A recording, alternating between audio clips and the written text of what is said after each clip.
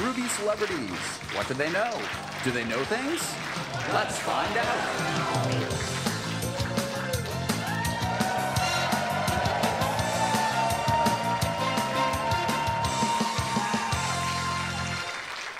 Thank you. What a great crowd. We don't get this. We don't get this kind of crowd in the studio every day. So this is amazing.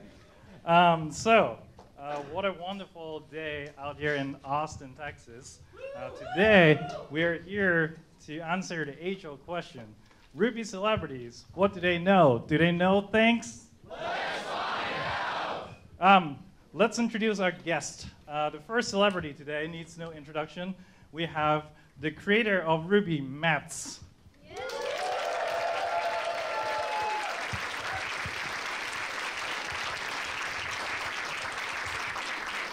For our next celebrity, we have the internet spider, Kylie Stradley.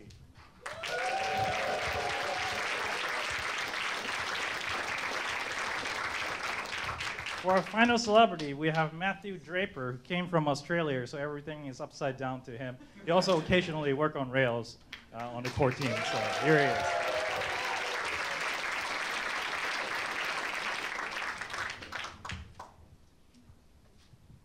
Well, hi everyone. Thank you for joining us today. Unfortunately, we don't have time for idle chit-chat because we have entered the small talk round. Now, unless you're a programming nerd, you might not know this, but small talk, as we saw in this morning's open keynote, is one of the earliest object-oriented language and inspired a lot of languages that came after it, including Ruby, which is why we have this small talk round here. So, well, shall we? You know the rules, 6 seconds on the clock. Matt, how are you doing? Yeah. 10 points for celebrities. Great job, Matt. When do you get in? Last night? Yes, that's a great answer. Do you fly all the way here from Japan? Do Do you fly all the way here from Japan? yes? Great answer. 10 points for celebrities. So is this your first time in Austin? No. Oh, so 10 points. You like Austin? Yes? Sorry. Welcome. Sorry, Matt. It says on here that you love it. Well, that's it for Small Talk Round. Audience, a big round of applause for the celebrities. Thank you, Matt. You did a great job. 50 points total for celebrities, if I counted correctly. So for now, let's take a break. And after the break, we'll answer the age-old question. Ruby celebrities, what do they know? Do they know things?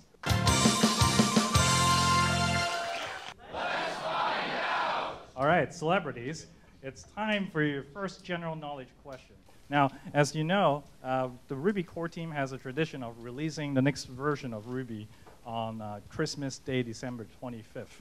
So, do you also know which of the following blockbuster movies was released in the United States on Christmas Day, December 25th? Was it A, Home Alone, B, The Nightmare Before Christmas, C, Catch Me If You Can, or D, Solo, A Star Wars Story? So now, let's start with you, Matt. Matt, what do you think? Have you seen any of these movies? Yeah. Yeah? Which one is your favorite? Home Alone? Home Alone? Do you think do you think it came out on Christmas Day? I'm not sure, but Catch Me If You Can? Catch Me If You Can? Okay. So let's put on the board. Now, Kylie, what do you think? Do you think it is Catch Me If You Can?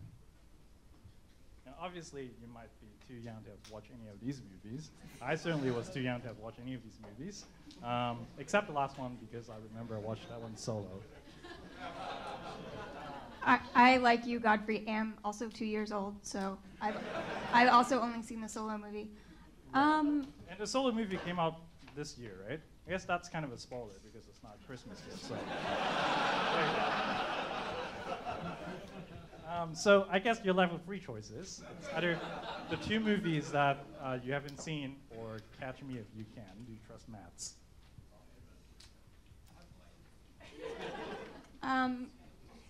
I've regretted this before, but on this one, I trust Matt's. Okay. Well, let's hear it from Matthew also. Matthew, do you like movies? I do. Yeah. Do you watch them upside down in Australia? If I put my head upside down, then cancel I it. see. It must be hard. So, which of these have you seen before? I think I've seen all but the Solo film Wow. because I'm too old. Okay, well, you just didn't see the best one. So, what is it going to be? Is it going to be Home Alone, Nightmare Before Christmas, or Catch Me If You Can? The Nightmare Before Christmas has Christmas in its name, Uh-huh. and before, which Uh-huh. implies that it's not on Christmas. Right, but maybe it came But out I'm going to like, go with that anyway. on Christmas. So you think, sorry, which one do you think? Yeah, I think it might be Nightmare Before Christmas. Okay, so now, celebrities, I need you to work as a team and come up with a final answer. For me, now you're 2-1 on Catch Me If You Can right now, but you have, let's say, 10 seconds to change your mind.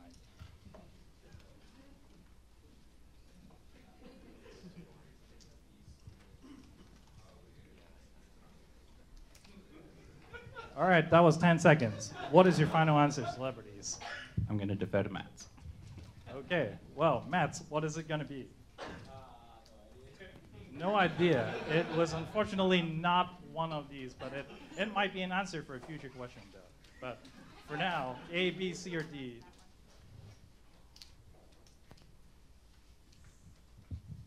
C? Okay, C, Catch Me If You Can. That's your final answer. Let's see. Yay! Correct answer was C, Catch Me If You Can. Great work, celebrity. Now, your next question is going to be from the ecosystem category. So now, as Ruby users, we certainly have a lot of gems to choose from, right? Like so, we have a fantastic culture of sharing and reusing code. So whatever you need to do, there's probably a gem out there for it. And if there isn't one, you should probably write one and publish it to Ruby Gems. So now with so many gems available to us, there are always new gems to be discovered. Released in 2011, what does the vacation gem promise to do? Does it A, compile and deploy your Jekyll site to S3? B, make it easier for you to write CLI command line tools? Or C, parses output from your test harnesses? Or D, forces your server to take an annual vacation for 2 weeks? So this time, let's start with Kylie. What do you think? Have you used this gem before? No. Okay, yeah, that's probably before your time, right? 2011? Yeah, it was before my time too. And 5 years before I was born. Yeah. Goodness. Sure, why not B? Sorry? B, why not? B? Okay, let's put on the screen. So, Matthew, what do you think? I like B2.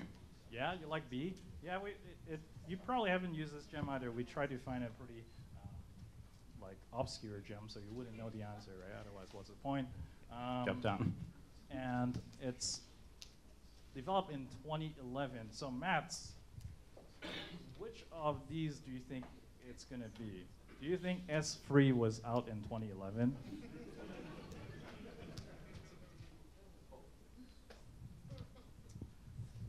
Oh, S3 was definitely there in 2011. Yeah? So the Oh, you have really good memory. I wonder if you worked on I pick C. memory reading stuff. You can clap that one later.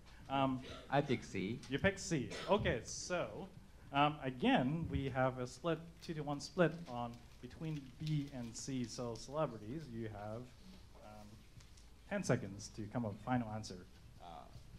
You have. How confident are you?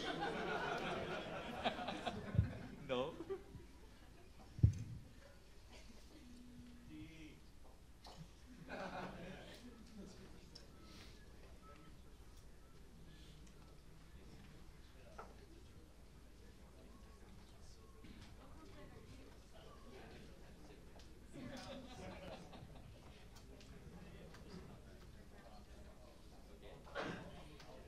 We pick B. Okay, you pick B.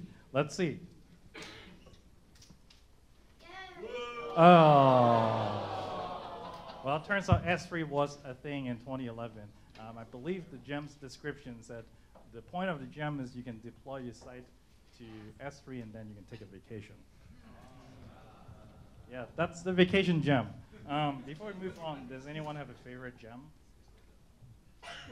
No? No? Not Rails? No? Okay. Well, fair enough, fair enough. I probably wouldn't know what to pick either.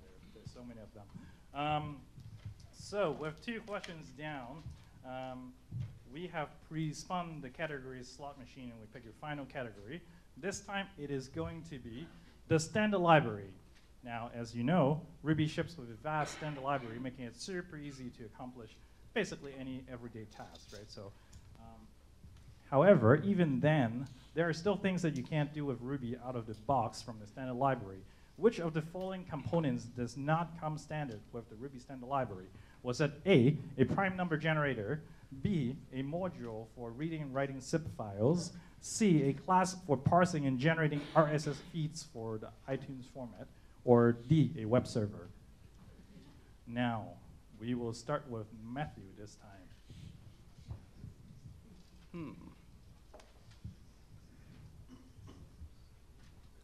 At first glance, I think that they're all in the standard library. You think they're all in the standard library. Do you use iTunes? Because I don't, and I don't really know what an iTunes RSS feed is. It's just written on here. Okay, so you think they're all in the standard library? Should I pick one for you? I'm going to pick D if you ask me. Always go for D. I'll go with B. You gonna go with B? Okay. Let's do Kylie next. Kylie, what do you think?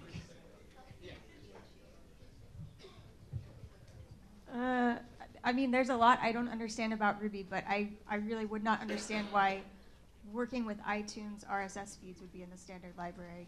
Right. I guess for that This could be my own shortcoming, but that's my guess. For that, let's ask Mats. Mats, do you know the answer to this one? Yeah, I know the answer. Yeah, it's B. Okay, so before we review the final answer, what's up with Ruby and iTunes RSS feed? It's the application of the standard RSS XML feed library. I see. So there's a standard for the iTunes flavor of RSS for your podcast, and Ruby, being Ruby, has everything that you will possibly need out of the box. Has a class for parsing and generating iTunes RSS feeds. So now you know if you're publishing podcasts or anything, you just go to the Ruby standard library. So it sounds like you're pretty confident about B, right? Yeah. Is everyone happy with that? Reading and writing zip files? Yeah, yeah.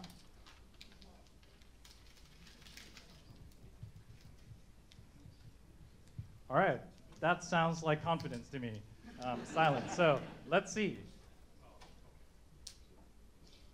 Yes, the correct answer is B. Now, the Ruby standard library does come with a class for reading and writing gzip files, but not zip files. So they both use the deflate algorithm, or at least the most common variant. Both use the deflate algorithm, but they have slightly different packaging around them. And so Ruby only supports gzip out of the box, but no problem, as we said. There's always a gem for it, so if you need it, you can just install gem. So that was a great round, and let's take another break. When we come back from the commercials, we will continue to answer the HO question. Welcome back to the show. Now, we really finally answered the HO question. Ruby celebrities, what do they know? Do they know things? Let's find out! All right, celebrities, it's time for the survey round. So now, for this round, we have surveyed 100 Ruby developers, and we asked them, what is the #1 feature they want to see in Ruby 3.0. We tallied the answer, and we have the top 8 answers on the board. So here are the most wanted Ruby 3 features in the non-scientific poll. I'm excited about this one. So the rules are very simple. You basically have to guess one of the top answers that we put on the board, and if you're right, it will show up. And if you're wrong, and if you get it wrong 3 times between the team, then you unfortunately lose this round. Are we good to go? Yeah. All right, let's start with Mats. Mats, what do you think is one of the most wanted Ruby 3 features?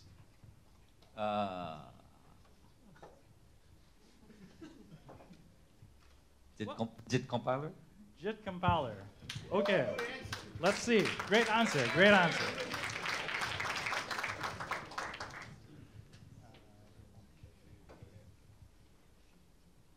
Think performance.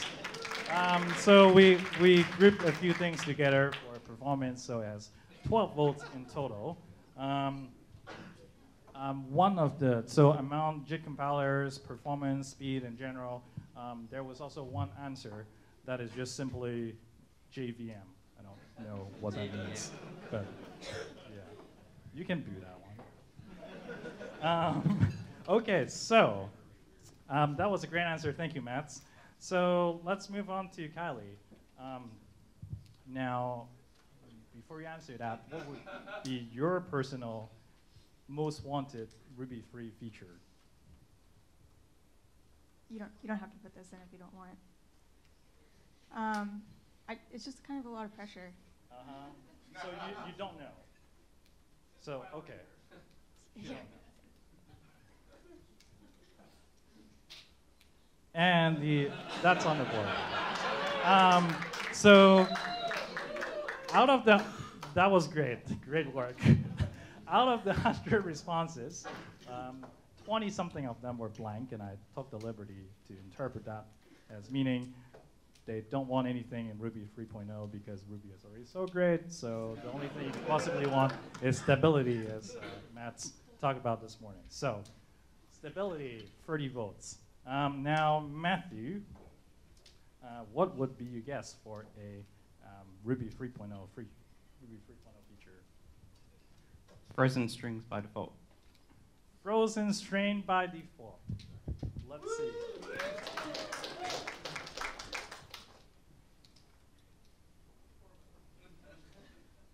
Is it on there? Oh, can we have the sound effect, please? Ah, there we go. We have immutable data structures. So some of the answers are immutable strings by default. Some, one of the entry was titled monads. Okay, so back to you, Mats. Do you want to take another guess? Like, your guess is probably as good as mine, but my guess is pretty good. So. Concurrency? Concurrency, let's see it. There we go. 9 votes for concurrency. Great answer. Now, I think actually for concurrency, we have a bundle of answers that was grouped in here, including async IO, async await, and also one entry was titled an option to disable the global interpreter lock. Yep. Okay, so let's move on to Kylie. Do you have a guess for what this crowd might want from? Actually, it's not just this crowd because I actually last month, I think, I traveled all the way to Russia to collect the early election result for this one. So half of, like maybe 20 of the answers was from a conference in Russia, like the Ruby 3 feature election. Do you have any guess, or would you like to pass? Do the Russians want strict typing? Strict typing, let's see it. Yes, you're correct.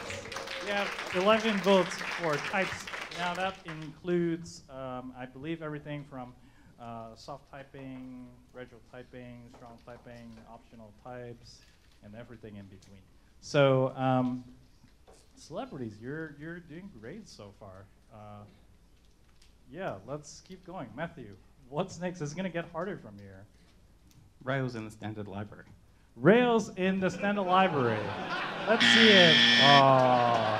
However, I believe I do have one entry. So you have to have at least 2 entries to go on the board. That's the rules. But I believe I have one entry here that says active record. So you're not totally wrong. It's just not popular enough. Okay, so back to Matt. Do you have another guess? It's gonna get tricky from here. Bundler as a standard library. Sorry, say that again. Bundler as a standard library. Bundler as a part of. Bundler, let's see. Yes, developer tooling. So this is a pretty broad one, so that includes Bundler comes standard. Also, a lot of people want a standard formatter similar to Go FMT or Rust FMT. Someone said compiler, someone said pry, someone said better AST introspections, and one gentleman over there said less C macros.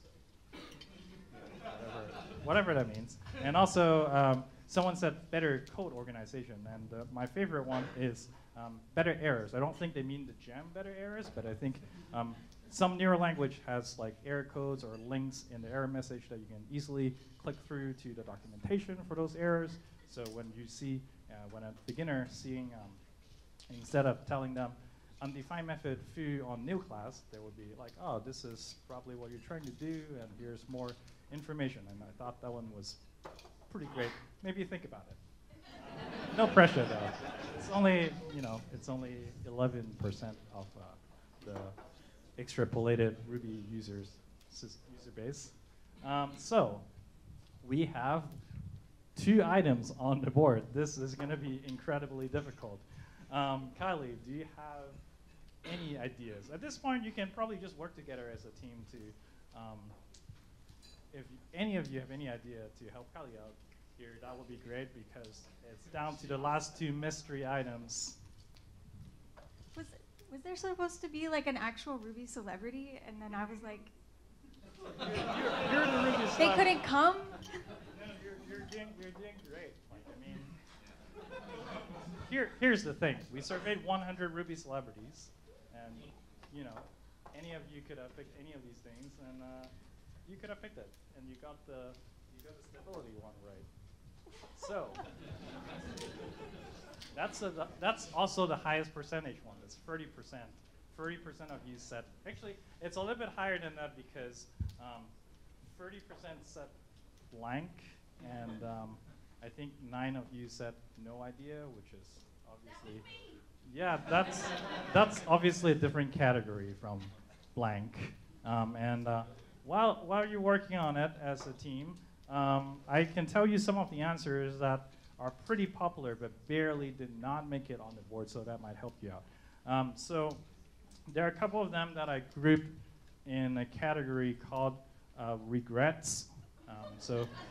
Or more appropriately, fixing some of the regrets.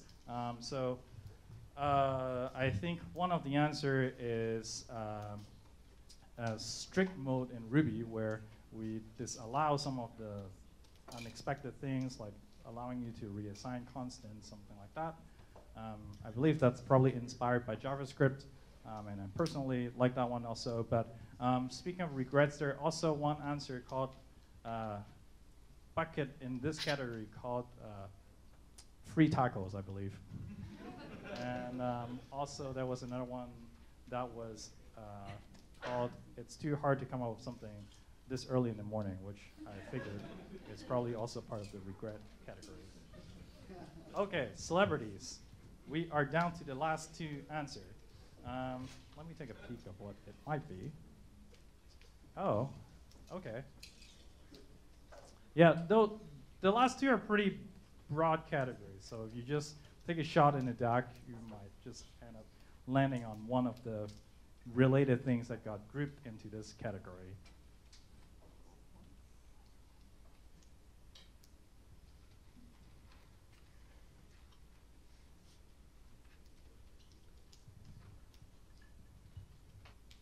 What about Mats and Matthew? Do you have any personal favorite that you think you would love to see, but might or might not be on the board? Better keyword arguments. Better keyword arguments. Let's see it. Oh, new syntaxes. So that was a pretty broad one. That included, I think some people wanted pattern matching, splat operator, hash literal syntax. I think the idea is if you have a variable called foo, and if you say curly braces, foo, curly braces, it should mean curly braces, foo, colon, foo, close curly braces. Like it, I think that's called the object literal syntax in JavaScript. That's probably where it came from. There was also one that called, that was titled first class functions. I figured that was mostly syntactic things since we have pretty good like Lambda procs and stuff. So whoever wants to take the last one, or I can give it away as a freebie. No one? What about the audience? What do you think? You participated in this. What do you think? Just 1, 2, 3, shout your own answer. 1, 2, 3, go.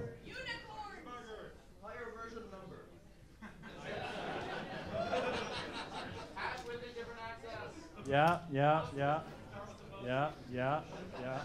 No. Okay. Well, the last one is GC and memory improvements. So that was it for the survey round, and now we move on to the final game of the night, and this one is going to be more fun. This is going to be the loop of fortune. So the idea is that you go like in turn, so it's like a loop, right? So yeah. So we have picked a piece of Ruby code snippet from somewhere on the interwebs, and we have turned it into a board for you. And today your category is Ruby on Rails.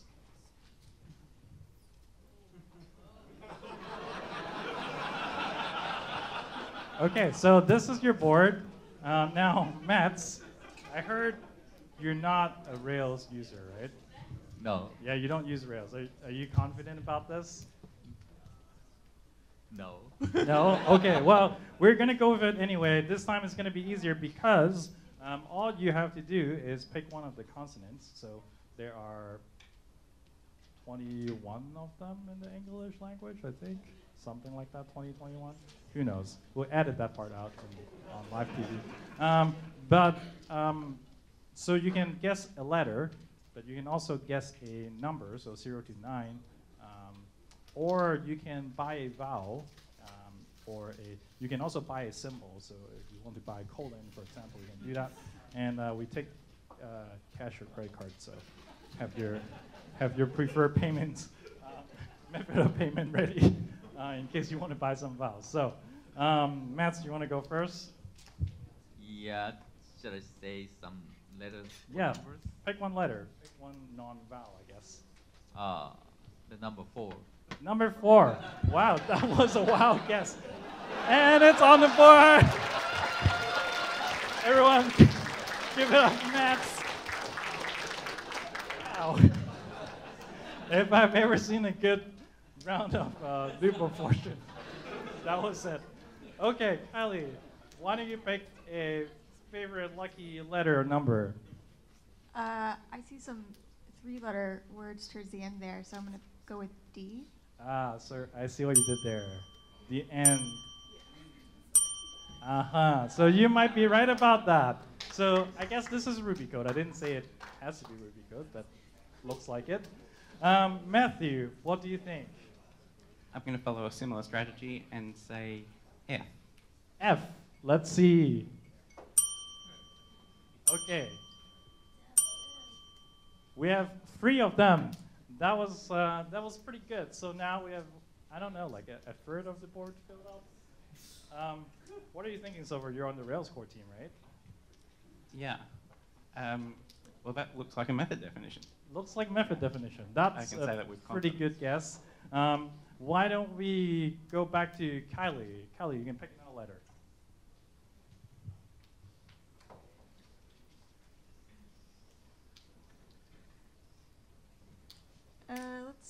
go for what I think is there. How about N?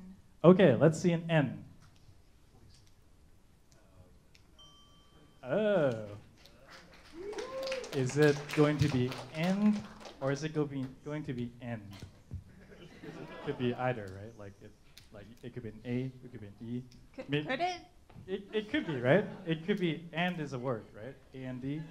Yeah. Well, Mets, do you want to spend some money to buy a vowel to figure out what is it gonna be?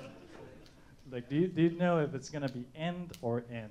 Like that's the controversy right here. If you want, I can cut you a deal for $250 for a vowel. They are too easy, so I go S. Okay, Matt goes S. Aha. So we have 3 S's on the board. I hope that is helpful. So back to Kylie. Now, what could it be? What English word ends with 2 S's? Any guesses from the audience? Grass? Grass is a pretty good guess, so maybe G? Maybe. Maybe? Let's just try C. C? Okay, let's see. Hey, we have 1 C. Okay, so back to Matthew. What is it going to be? Are you going to, so I guess it can't be grass anymore, but it could be Crass? cross. Yeah, it could be cross. C-R-O-S-S. Right, so if you want to guess the O, since it's you, maybe you can do it for $249.99. Is that Australian or US? Your pick. I think I'll go with an L. L? Okay, let's see an L. Okay. Ooh, we have 2 L's. So, at this point, we're back to Kylie, and looks like we didn't make much progress on the top right there. Maybe it's just A. Like CL something SS and then A. Now, if you want to guess a vowel, he really wants R, but it's your guess, so whatever you want. Oh, even here's the thing, I guess I can't really give away a vowel because that would be, you know, like we'll go out of business in 2 days. But how's that? You can either guess a consonant or I can give you a symbol for free if you have a symbol in mind.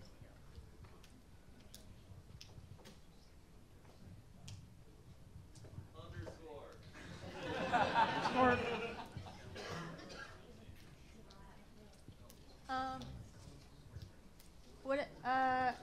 What about T? T? Okay, let's see. So we have 2 T's over there. So what could that be? So that's probably a word, right? I guess they're all words. It's either a word or a keyword. So now, Matt, my offer is still good. I see something. Yeah, so that I'd go A.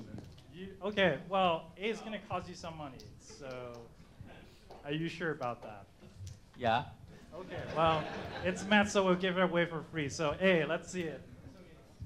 So we have 1 A, 2 A's, 3 A's. Ooh. So what is it gonna be? Kylie, what's your guess? My offer on a symbol is so good if you want to pick a symbol. They really want you to go for a dot. Yeah, R feels like a crowd favorite. Sorry? R. Oh, Yeah. okay. Let's do it. Let's see it. Okay. We have 3 R's. That was a. So that's like probably something to do with pirates. Yeah. So Matthew, it's back to you. Remember, you can always solve the puzzle if you're feeling lucky. Are we in a hurry? I'm going to follow Matt's example and say 1. 1. Okay, let's see a 1. Wow, that was a complete shot in the dark. We have 41 on the board. What is it going to be? So, Kylie, a consonant or at this point, it doesn't matter anymore. Nothing matters anymore. A consonant, a vowel, a symbol, up to you. Anything you want. Yeah, let's go with O. Let's see an O. Okay, we have 2 O's. Okay, so back to maths. Yeah. I think we're getting close. The most frequent letter in English is E. Okay, let's see an E.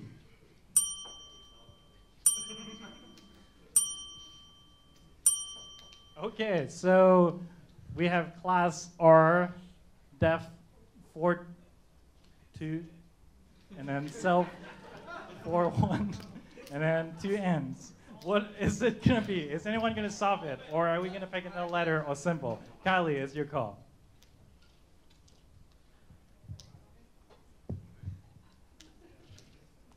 Looks like Matthew is going to solve the puzzle. Yeah, okay, I'll solve it. It's class array def 42 self square bracket 41 square bracket and n. Let's see. Everyone, round of applause for the celebrity, especially Matthew. So this is a method we picked up from the Rails source code. As you can see, it's a monkey patch for the array class. It's a convenience method for accessing the 42nd element on the array. I believe the story was one day DHH started adding a few accessor methods on array, like second, third, second to last, and something like that. And then someone on Reddit was super pissed off about that. And it's like, where are we going to stop? Are we going to have 42? And then DHH was like, okay, you're going to have 42. And it's in the Rails code beta ever since. Matt, so you think this feature is going to make it into Ruby at some point? No? Okay, well, everyone please give a big round of applause to the celebrities. They did a great job. And today, we answered the age-old question. Ruby celebrities, do they know things? Audience, what do you think? Yes. Thank you very much. See you next time.